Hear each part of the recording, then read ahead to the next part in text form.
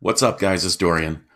I wanted to talk about GNOME extensions today. In my last video, I covered a lot of stuff that I do after I've installed Linux. I'll put a link in the corner here of my last video that I did.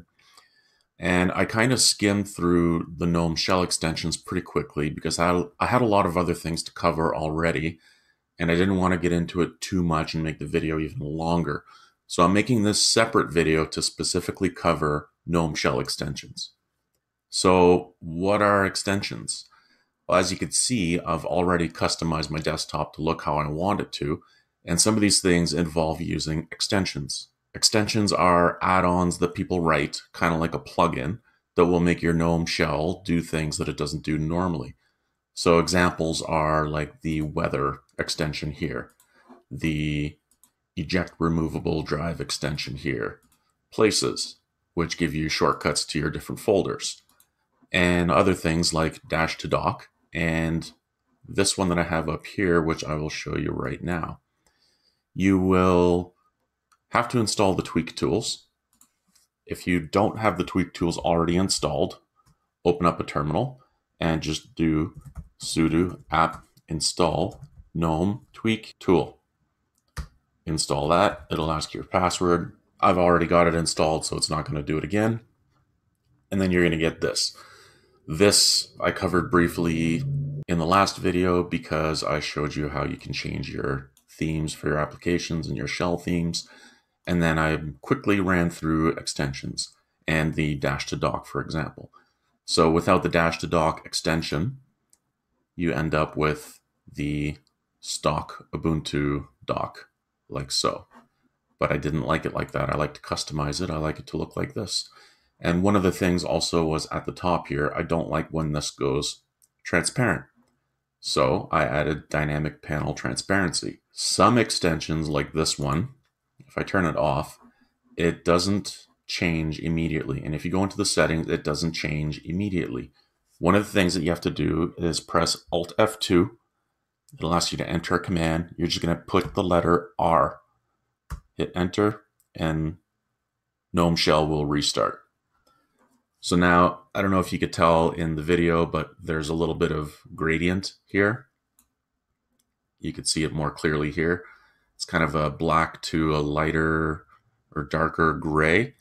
And I don't like this gradient. I want it to be straight black. So with the dynamic panel transparency, for example, I could turn that on, go into the settings, change the background. I want it to be 100% solid, and I want it to be completely black every time. So if I go up here, now it's solid black. If your extension doesn't change right away, do the Alt F2R and it will restart. So how do you get extensions? Well, you can use Firefox or Chrome or Chromium. And you're just going to go Google GNOME shell extensions, and it'll bring you to this website, extensions.gnome.org. This one here. Now, the first time you load up, you'll probably get a message here saying that the extensions isn't installed. Depending on what version of Linux you're using, if you're using 16.04, you're able to just click install. A pop-up would ask you, are you sure you want to install? You would say yes, and then you were up and running. You just refresh the page, and then there's no more warning. It's a little different in 18.04. I found I had to go to the menu here in Firefox, add-ons, get add-ons, scroll to the bottom, get more add-ons, see more add-ons, and then here I would type GNOME. Click on GNOME shell integration here, and then add to Firefox. That's part one. Part two, open up your terminal, and you're going to sudo apt install Chrome GNOME shell. And you're going to enter your password, and you're going to install that. I've already done that, so it's not going to install, but for you, it will install. Now, when you go back, you'll also notice up here, mine's a little different because I hit it here. You'll have the little foot icon up here or in the overflow menu here. So you could just click on that, and it'll actually bring you straight to the page. So now when you find an extension that you want to use, you would just click the link and turn it on. And as you can see, this one is already on. So let me find another one that I might find handy. Caffeine, click on that. So you can see here right at the top, someone posted on Ubuntu 18.04, it works. So chances are it's going to work for us. Turn it on, install, and wait. There you go. You can see it installed here. And that's easy as that. So you really have to be careful what versions you're using. You're not going to break anything. It's not going to end up working. So now you want to change your settings. If you've installed a GNOME extension and you're in the tweaks tool already, it's not going to show up. Will it show up? No, it doesn't show up. So you have to close tweak tools and reopen it so that it reloads the extensions. So now you can see here, caffeine, the one that I just installed. And sometimes there's a little settings button, which means you can go in and it has additional settings that you can set. You can also turn the slider off here and it will turn it off manually. And you can also turn off all extensions. As you can see here, Pomodoro, there is a little error loading extension here and it won't let you turn it on.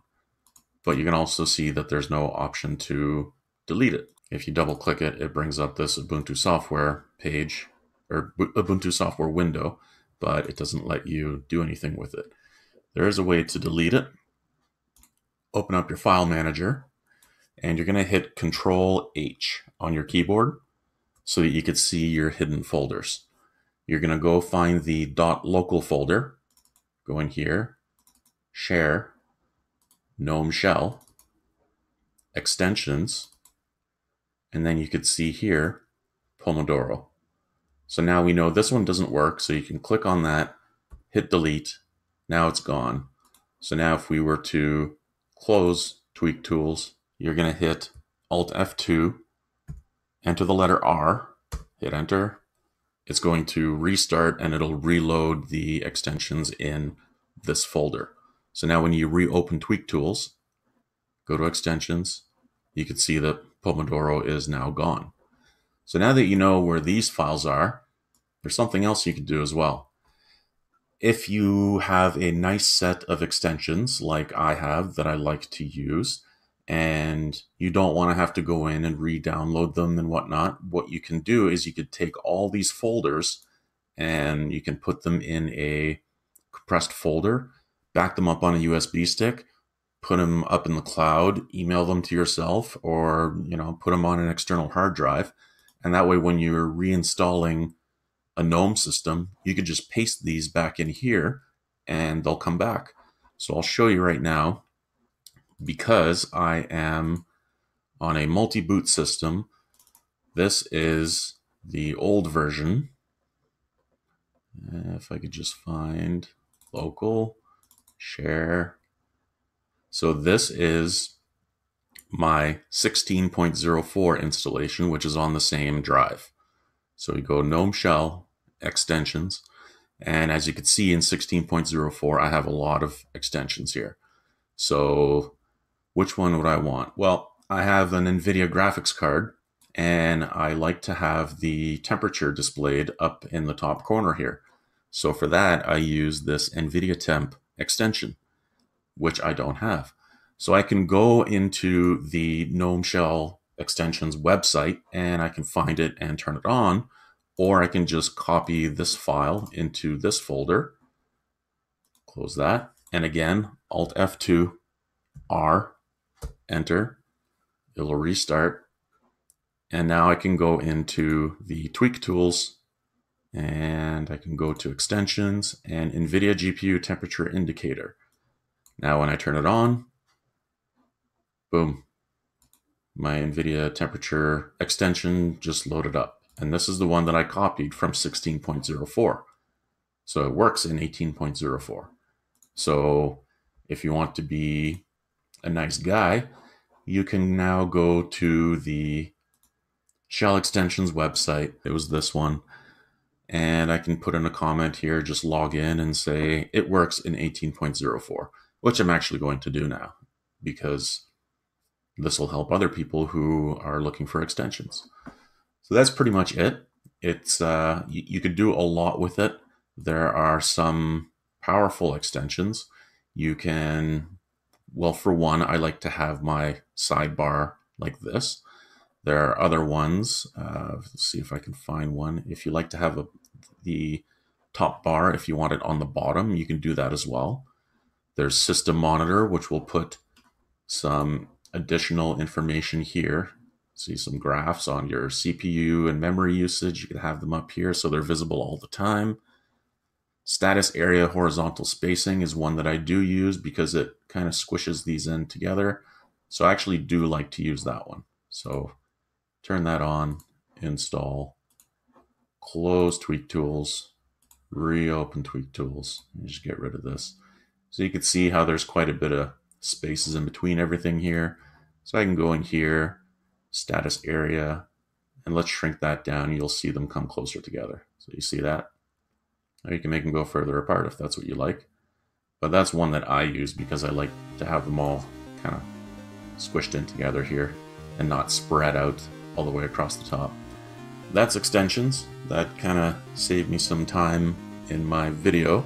That's it. I hope you find it handy. I hope that clears it up a little bit if you weren't sure what it is. And if you didn't even know about it, well, look at that. You can do a lot more with GNOME than you knew. If you liked the video, hit like, share it, subscribe if you haven't already subscribed. I do have a giveaway coming up for a certain item. I'm pretty sure I know what it's going to be. As an additional bonus, if you are a supporter of mine on Patreon, you will get your name entered twice in the random draw for the prize. The giveaway is going to happen when I hit 1,000 subscribers, and I'm almost at 700 now, so we're getting close.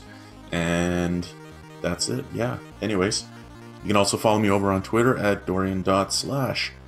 So that's all for now, guys. Till next time, bash on.